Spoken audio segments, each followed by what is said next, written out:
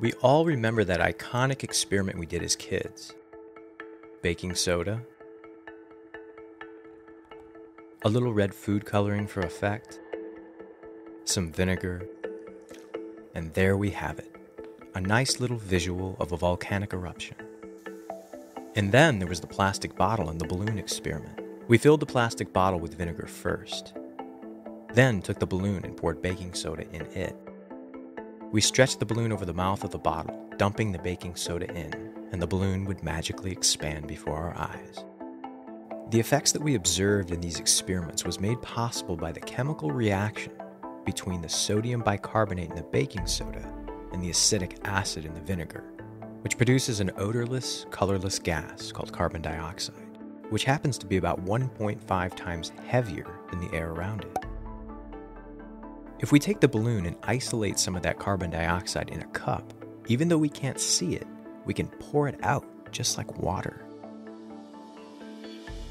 A flame requires oxygen to work, so when we flood this candle with carbon dioxide, it pushes all the oxygen out of the way, effectively starving the flame and snuffing it out.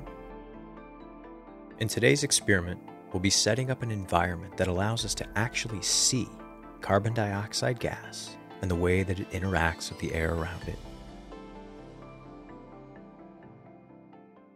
Alright guys, I am so excited to try this experiment. It's been kind of bouncing around in my mind for several months now. We have a 30-gallon aquarium, and this is going to be where this experiment takes place, within those glass walls. I have a glass bowl at the bottom, and that's where I'm going to be dumping the baking soda in with the vinegar, and that's going to be our CO2, our carbon dioxide generator. And what I'm hoping happens is all of that carbon dioxide kind of comes out of the bowl and spreads out and comes to rest on the bottom of this fish tank, maybe a 6-inch layer of carbon dioxide. We won't be able to see it, of course, until step number 2.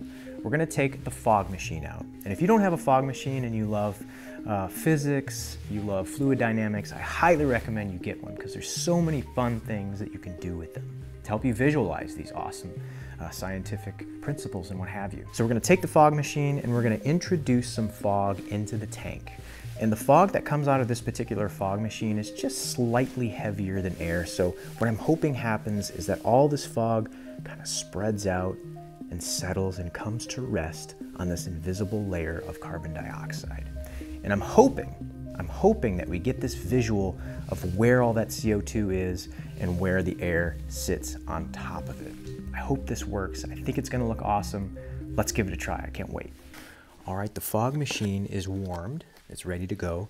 What we're gonna do is we're gonna fill this little, I don't know why I'm using a spoon, but I'm just gonna dump some baking soda into my little bowl here. And this is where the chemical reaction is gonna be taking place.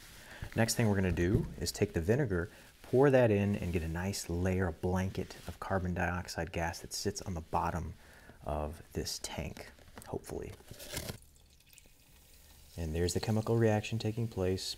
Let's introduce some fog. Just a little bit. We may need to cool the fog with ice so that it's a little heavier. But there we go, there we go. Look at the layer there. You see that? You can see right there is a defined layer. Okay, so for round 2, I've taken this black light absorbing sheet. So that'll hopefully cut the glare.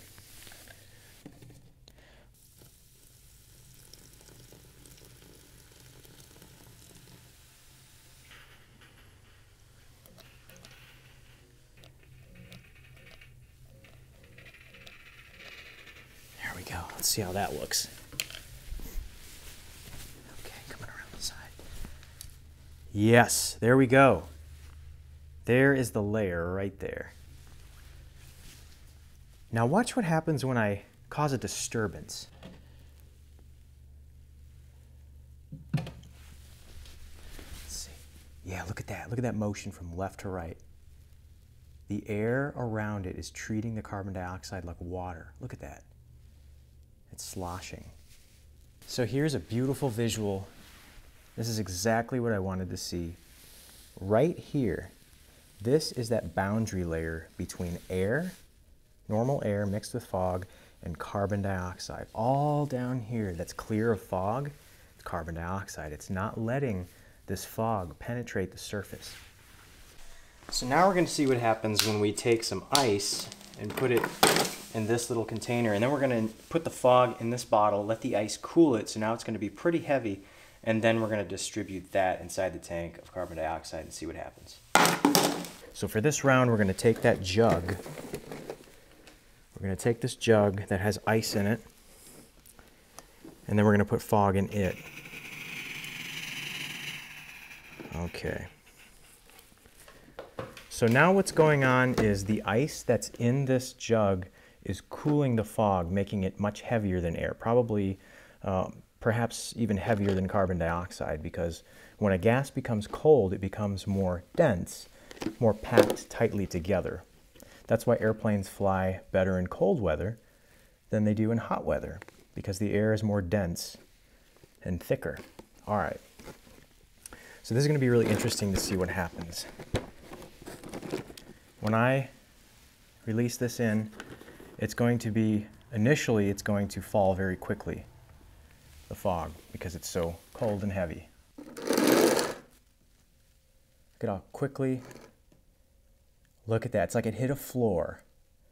Wow, look at that. Look at how it stops right on that level of carbon dioxide. Whoops. Look at that, isn't that neat? And you can see there's some little bubbles that are able to penetrate through that layer. Similar to how when you try to hold sand in your hands or water in your hands, how it works its way through your fingers and drips through. That's the same thing that's going on here. This ice is now, or this fog is now heavier. In some parts, it's heavier than the carbon dioxide because it's cooled by the ice. It's more dense. So look at that. That is a really interesting result right there. And look at the air current. Look at the air's going this way here, and below it's going this way. There's like some wind shear going on there.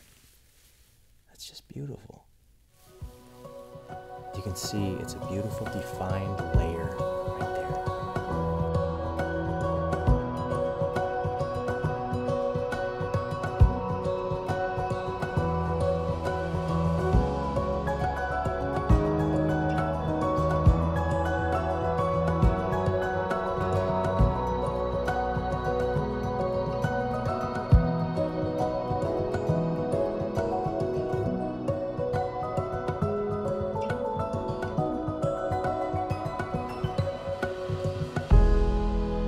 Well guys, thank you so much for watching this video. I had such a good time seeing this take place. It's so fun to just be able to visualize the fluid dynamics, the different densities of air, what have you. If you guys found this video interesting, please do reach down, hit the subscribe button, because there's a lot more stuff coming with this fog machine.